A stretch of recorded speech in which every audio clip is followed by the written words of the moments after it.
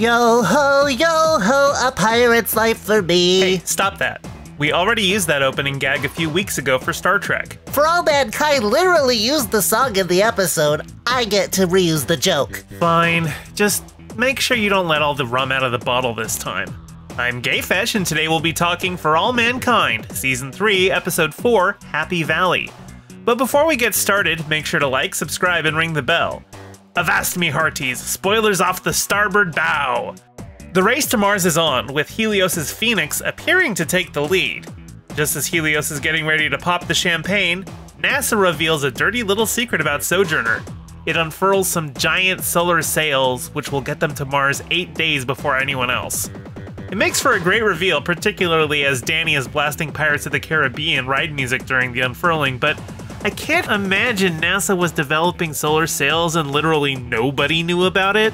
President Wilson is dealing with protesters angry that helium-3 fusion reactors have taken away the livelihood of a lot of fossil fuel employees, and the Speaker of the House who is threatening a government shutdown if she doesn't agree to Congress dipping into NASA's revenue for general budgetary purposes. She decides to make a trip to JSC. Surprisingly, Margot is not happy she's there and tells Aleida that she's no longer one of us and isn't to be trusted. Jimmy Stevens is at a protest outside JSC and gets recruited by some conspiracy nuts led by a former Moon Marine who is convinced that what happened last season is a cover-up for the real story. I'm sure we'll get more on that later, but if they get the son of the astronaut couple on their side, it could prove to be a thorn. Danny Stevens is having issues dealing with others on the Phoenix. He walks in on one of the crew reenacting a scene from the docudrama about his parents, and corners him, telling him to reenact the scene where they die on the moon. Ed puts a stop to it, but I don't think Ed is the right guy to get Danny back on the straight and narrow. He's too much of a good old boy for the job. With Russia in dead last, they make a dangerous move and push their nuclear engines beyond safety margins to make a mid-journey burn. Unfortunately, the reactor goes into meltdown with their trajectory overshooting Mars. Ed decides he's going to take Phoenix to go rescue the cosmonauts and sends word back home to Helios.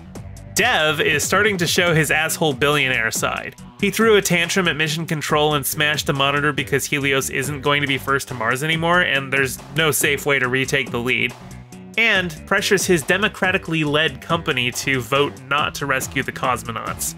Ed decides he's gonna do it anyway, but Dev pushes a software update which locks them out of flight control. The rescue mission is now left to Sojourner. Since both Sojourner and Mars 94 are using the same fuel source, Danny is considering a refueling during the rescue operation, which would give them enough to both rescue the crew and still land on Mars in a joint NASA-Soviet mission.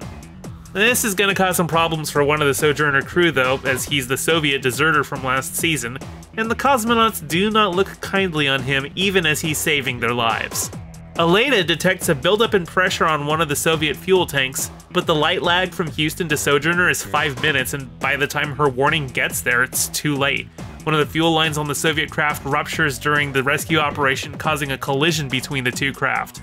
One cosmonaut and 2 astronauts are killed in the ensuing chaos, and with a cliffhanger ending, we don't know what's going to happen to the remaining crew and their mission.